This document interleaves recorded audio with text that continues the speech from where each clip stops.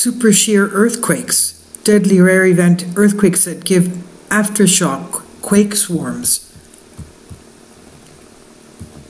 We recently had one, the Indonesia deadly 2018 earthquake, which appears to have been a rare supershear event.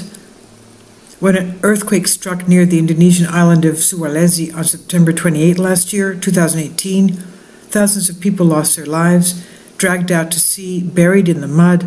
They were the victims of 2018's most devastating earthquake. Satellite data has now revealed that the grinding sections of crust responsible for the 7.5 magnitude tremor unraveled at breakneck speeds. The velocity is startling for a fault of this nature, but it could help explain the power of such standout seismic events. Two recently published studies, 2018 tremor, provides strong evidence that the rupture behind the catastrophe moved at what's described as a super shear velocity. San Andreas Fault in California is another super shear area. So is the Anatolia Fault in Turkey. And a couple of faults, of course, as we know, in the Pacific Rim. Now, earthquakes all started somewhere. Mounting pressure between titanic pieces of crust can only build so far until weakness finally gives way into a planet-jarring rupture that shifts along the fault, easing each plate into new positions. Can you imagine? Pulses of energy called shear waves spread out through the crust in all directions, felt as the jarring jingle of an earthquake. But the adjustment of the plates themselves propagates at a speed set by the friction of surrounding geology.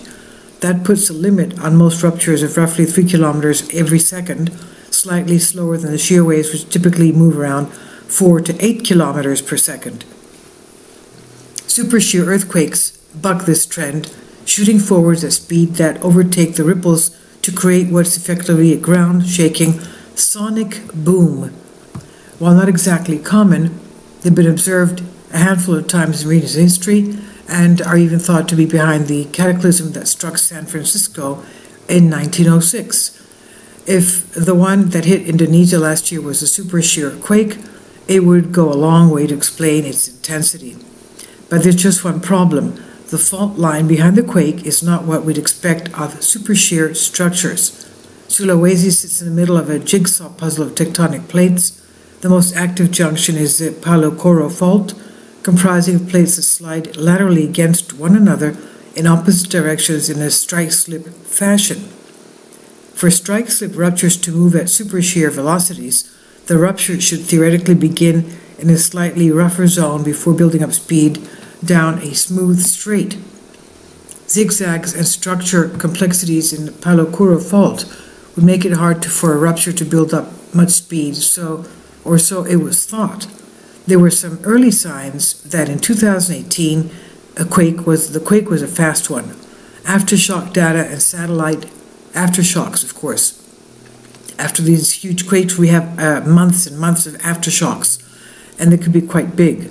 The data and satellite imagery suggests it took just 35 seconds to jump a distance of about 93 miles along the fault. 35 seconds.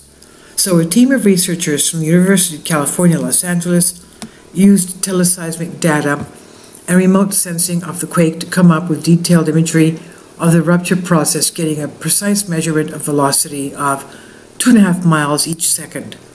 This rapid pace is not quite up to the blazing velocities of other supershear quakes.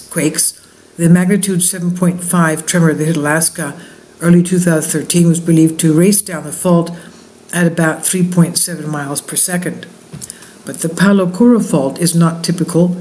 Its unique mess of shattered rocks left by a history of quakes could help explain why it didn't break any record speeds. A separate study by researchers from Université Savant Mont-Blanc in France adds additional detail to the fault structure. Satellite imagery used to map the main rupture and secondary structures associated with slip. A picture emerged of a previously undescribed section of fault that was highly complex. And from there, the slip extended to a total distance of 120 kilometers, 112 miles, pushing through two major kinks and then down 19 miles straight past the Sulawesi capital of Palu. This relatively short, extremely smooth strait appears to be the culprit for the quake's supershear jump. It caused it to blast off at top speeds rather than taking a run-up. Even in this complicated and rough fault, it can go to supershear, and it can go supershear right away. That's what the UCLA seismologist Lingen Meng told Paul Rusin of Science magazine. So whether a catastrophe of this magnitude will repeat in Sulawesi's future is anybody's guess. While the tsunami appears to have been a bad case, bad luck, seismologists have a long way to go before they can actually predict the size of earthquakes. Knowing that sonic boom tremors like these can occur at faults such as Paulo Curo could at least help identify the potential for disasters more accurately in the future. Well, the thing is, sonic booms, right, by the time you get the boom, the earthquake is there anyway. So this was on Science Alert. But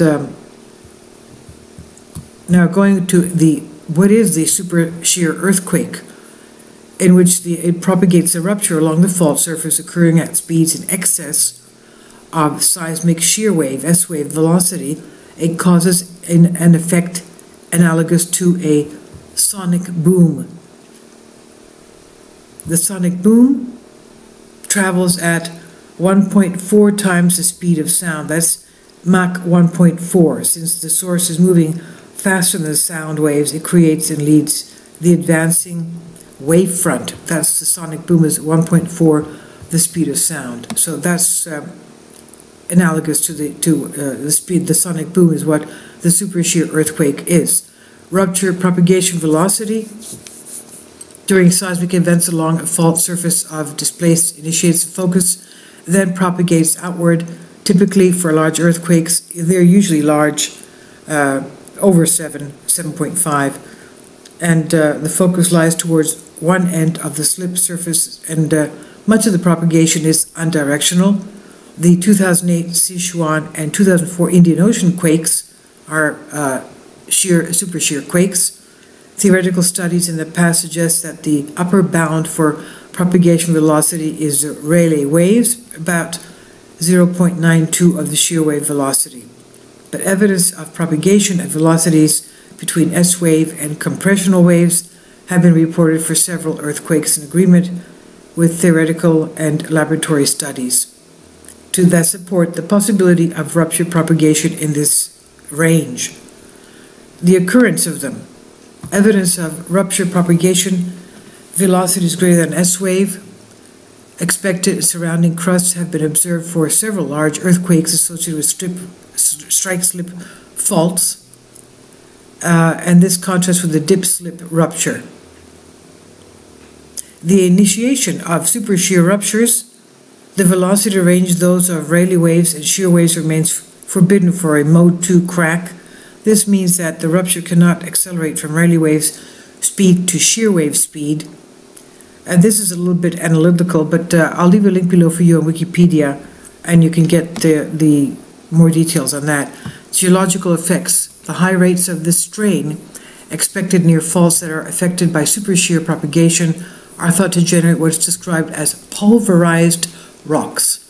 The pulverization involves the development of many small microcracks at a scale smaller than the grain size of a rock, while preserving the earlier fabric, quite distinct from the normal brecciation and cataclesis found in most fault zones. And such rocks have been reported up to 400 miles away from the large strike-slip faults, such as the San Andreas Fault. The link between supershear and the occurrence of pulverized rock is supported by laboratory experiments that show very high strain rates are necessary to cause such intense, very bad fracturing. And we had the Izmit earthquake 1999. That was a supershear earthquake of a magnitude 7.6. And it was on the North Anatolian Fault. And a couple of weeks later, we had the big earthquake in Athens. Then you had the Duz earthquake, again in 1999, with 7.2, again North Anatolia Fault. And you had ongoing, 2001, you had a 7.8 magnitude, 2002, 7.9, 2010 you had a 6.9, and Indian Ocean 2012, 8.6 magnitude, a 7.6 magnitude Craig earthquake in 2013. You had a huge 6.9 in the Aegean Sea 2014. You had the Tajikistan earthquake of 7.2 in 2015. And the Sulawesi, this is the one we really analyzed, 2018 of 7.5 magnitude. Now, the 1906 San Francisco earthquake was a 7.8. It was a strike-slip movement on the San Andreas Fault. The Imperial Valley earthquake, 1979, magnitude 6.4 with slip on the Imperial Fault. And 2013, Ocos Sea earthquake, 6.7. Aftershock was an extremely deep 400-mile supershear, as well as unusually fast at 8 kilometers per second. That's 5 miles per second, nearly 50% faster than shear wave velocity at that depth. That's amazing. So yeah, and we have to remember that these travel very fast, very long distances. Many times you get a sonic boom, and also we have months and months of aftershocks, and the aftershocks, of course, can be deadly as well, because these super shear earthquakes are huge to begin with. So I'll leave links below for you for this.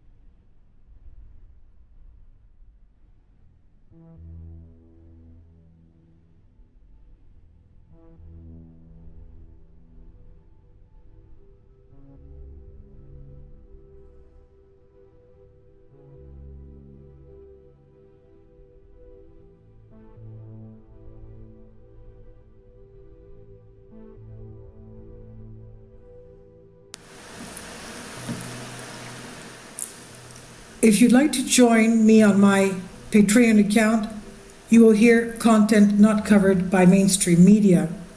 These riveting stories will be based on my research, and I will state my opinions and give my personal insight on diverse and controversial subjects and world events not covered by mainstream media, and not supported by YouTube guidelines. So whatever I have on my Patreon, most of those will not be on my YouTube channel. Please consider becoming a member today.